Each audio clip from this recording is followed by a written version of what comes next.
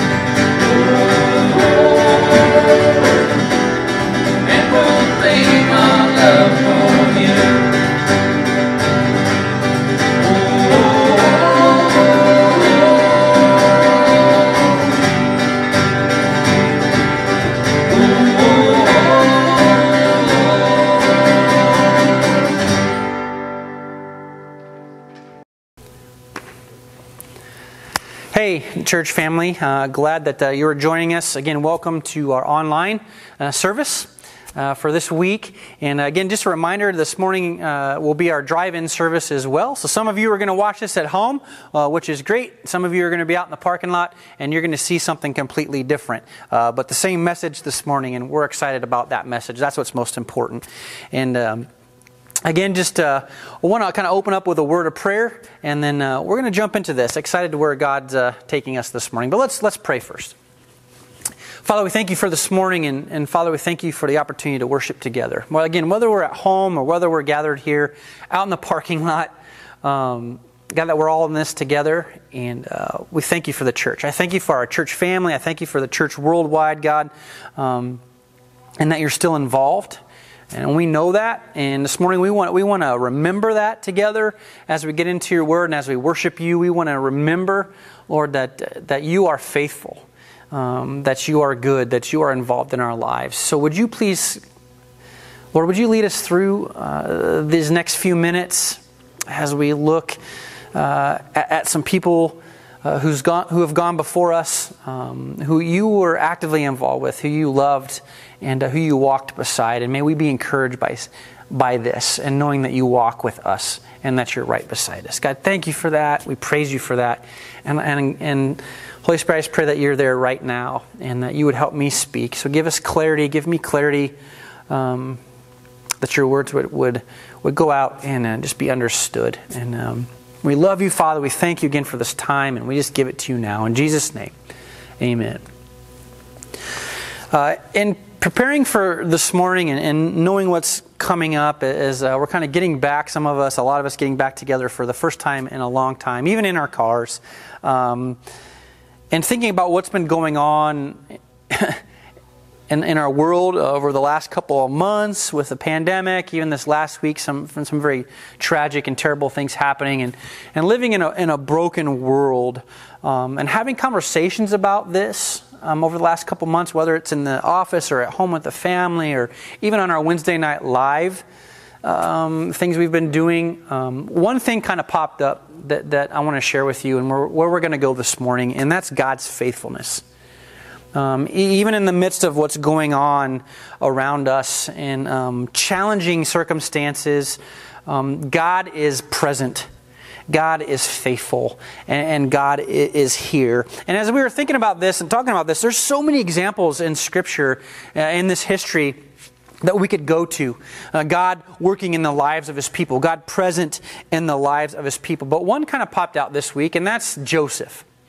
In the Old Testament. And you can read about Joseph in Genesis 37 through 50, his story and his life there. Joseph was the son of Jacob, and Joseph was, if you're familiar with this story, you're going to know this, but he was Jacob's favorite. Really, out of all of his brothers, Joseph was his favorite. This is the same Joseph that had the coat of many colors, the fancy coat that his dad gave him. And you know from his history here, if you're familiar with this again, that his brothers actually hated him. That's what Scripture says. They did not like their brother at all. And it got to the point where they decided to really get rid of him.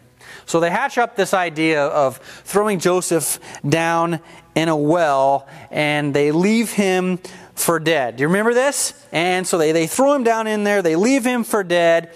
A little bit later, though, they have second thoughts about this, and they decide, well, you know what? Instead, let's sell him into slavery. Let's just sell him, make some money. We'll tell Dad that an animal killed him, and they tore up his robe, put some blood on it, and so Jacob thinks he's dead. They sell their brother into slavery, and that's what happens. He ends up being a slave in Egypt and ends up in the home of Potiphar as a slave. Now I want to go to Genesis 39 here, and we're going to bounce around. This is going to be pretty quick. But Genesis 39, listen to verses 1 and 2. So we know Joseph now is in slavery. He's in the home of Potiphar. His life has taken a really crazy turn. Verses 1 through 2. Now Joseph had been taken down to Egypt. Potiphar, an Egyptian who was one of Pharaoh's officials, the captain of the guard, brought him from the Ishmaelites who had taken him there. Verse 2. The Lord was with Joseph, and he prospered, and he lived in the house of his Egyptian master. So here again, did you catch what verse 2 said? The beginning of verse 2 says what? The Lord was with Joseph. The Lord was with Joseph. Now look at verse 3. It says this: when his master saw that the Lord was with him, and that the Lord gave him success in everything he did, Joseph found favor in his eyes. Even Potiphar noticed that the Lord was with him. So we see Joseph put in charge of Potiphar's home here. And things were going really good for Joseph for a little while. But then again, another twist of events here happens as Potiphar's wife was attracted to Joseph, and she tried to seduce him. Now Joseph did the right thing and resisted this temptation to the point where he even turned and ran, leaving some of his clothes in the hands of Potiphar's wife. Now what Potiphar's wife does here, she spins it again, and she falsely accuses Joseph of trying to take advantage of her. And Potiphar obviously is not very happy with this news. And Joseph now is put in prison. So we want to look at verse 20 through 21 here. Okay? So it says this: Joseph's master took him and put him in prison, the place where the king's prisoners were confined. But while Joseph was there in the prison, verse 21, the Lord was with him. He showed him kindness and granted him favor in the eyes of the prison warden. The Lord was with him. Now let's keep reading. The warden paid no attention to anything under Joseph's care, because the Lord was with Joseph and gave him success in whatever he did. So I want to stop just for a moment. Have you seen a pattern here already? We've seen it. Verse 1, verse 2, there here in verses 20 through 21, here again in verse 23. What's the pattern? 4 times in chapter 39, it says the Lord was with Joseph. We see that God was with Joseph. And through all of Joseph's life, and again, we just barely have looked at it, but we've seen God walk with him. And so the main idea this morning, what we want to do as we celebrate this morning, as we praise God together this morning, is look at God's faithfulness.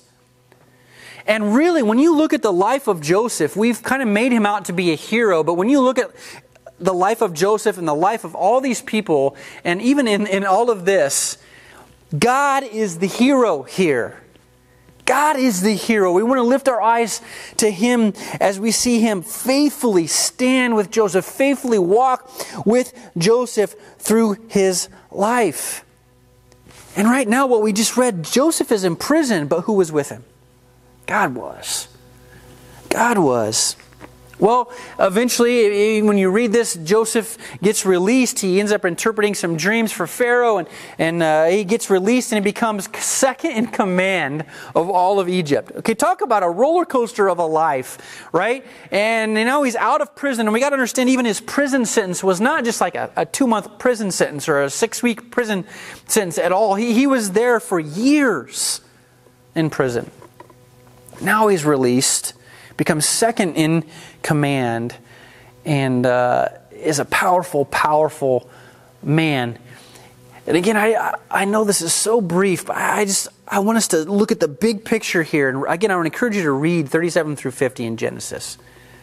But here's what stands out, and here's what I want to bring out. Again, is what we saw in chapter 39. 4 times, right? The Lord was with Joseph. God was present. Now what's interesting is that Hebrew word for with means together with, or it means by the side of. Now think about that.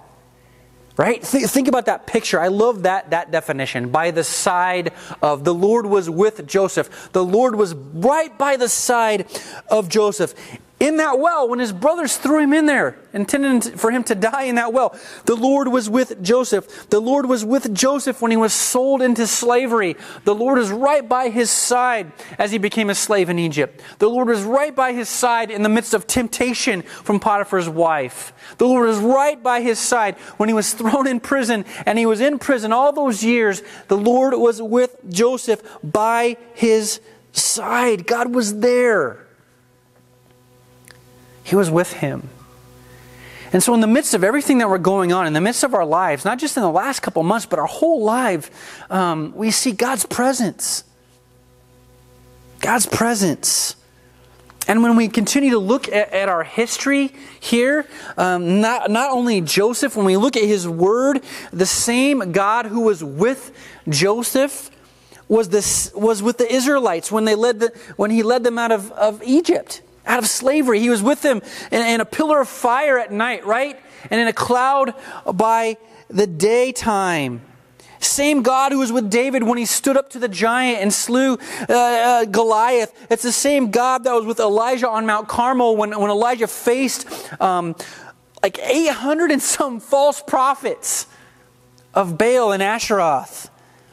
Same God. The same God was with Shadrach, Meshach, and Abednego when they got thrown into the fiery furnace. And they looked in and they didn't see 3 men, but 4 people in there. Same God. Same God was with Daniel when he was thrown in the lion's den and he shut the mouths of the lions. Listen, that's the same God in Matthew 1:23 that says the virgin will conceive and give birth to a son, and they will call him Emmanuel, which means what? God with us.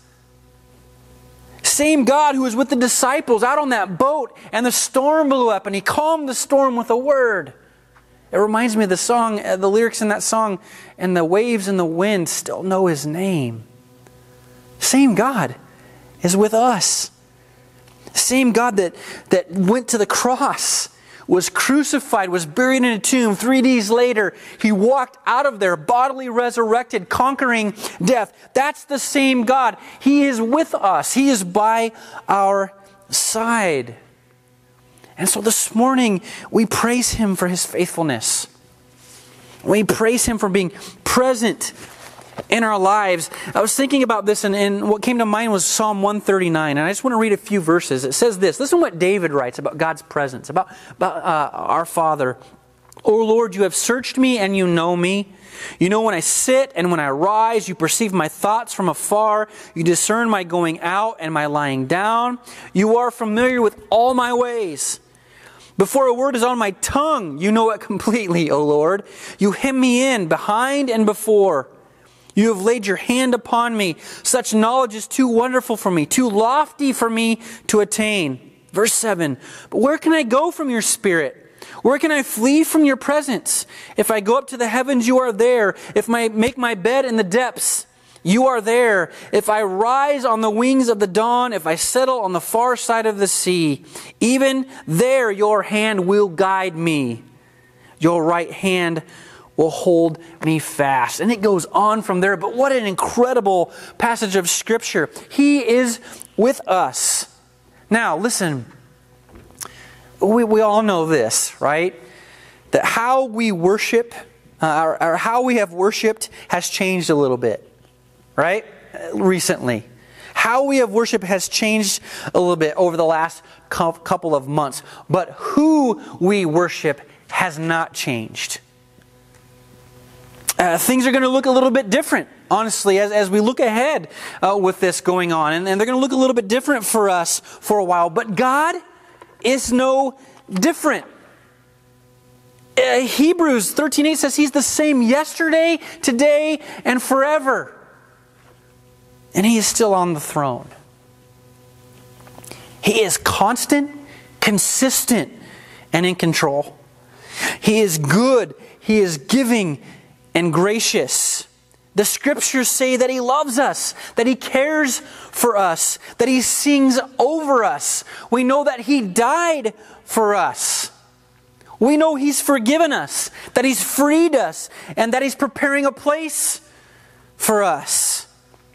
We can't hide from Him, outrun Him, outdo Him, outgive Him, or outlove Him.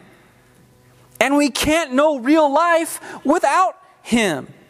He sees who we really are, and He sees us in our sinfulness, and He still offers to save us and invites us into a relationship with Him. He brings peace to our pain. He brings calm in our chaos. There's no problem or struggle or trial that we have gone through or will go through that is beyond His power. You and I cannot beat those things on our own, but He can. He's bigger and stronger than any obstacle that we will ever face. And in His great, limitless wisdom, He has a plan and a purpose for your life and my life, in our suffering, through our suffering. He brings all good out of those things. In every part of our lives, He walks with us. Where we go, He goes. And He is all we need. He is all we need. We don't need this building to worship in. We don't need our money and our stuff and our positions and our standings in society. We don't even need our health. We don't need our rights as Americans. All we need is Jesus. He is all we need. And we've been reminded of that. And what's so incredible is He has made Himself available through what He's done on the cross, through what He's accomplished in His death on the cross. He's made Himself available to you and to me. Despite our past, despite our sin, there's no sin that His blood can't cover. There's no past that you can't get past through the power of Jesus Christ. He is present and He is faithful. And we want to praise Him this morning. We want to lift up His name this morning. We want to be reminded that no matter what our world goes through, no matter how dark it seems to get, that He is the light, that He is present, that He needs to be glorified and lifted up, that He is faithful even to a faithless people. So let's celebrate that this morning. Let's sing to Him this morning. Let's share our stories with one another this morning, with those who are lost, as we walk out into this world and remember who He is and what He's done for us. And so what I want to do right now is just give you time to do that. I want to give you time to commune together. If you need to do that, share your stories again together. Lift up praises. Think about and name the times where you've seen God right by your side. And praise His name for it. Father, we thank You for this morning again. I thank You for Your faithfulness, God. I thank You that we see over and over and over in Your Word. And the people who have gone before us, who have lived before us, You present in their lives. And the people who were broken, the people who were faithless at times, people who were running away from You, Father, You grabbed them up and You used them for Your glory and for Your kingdom and for Your purpose. May we be those people too, God. Forgive us when we forget. Or when we lose focus. May we intentionally press into You now and worship You and lift up Your name.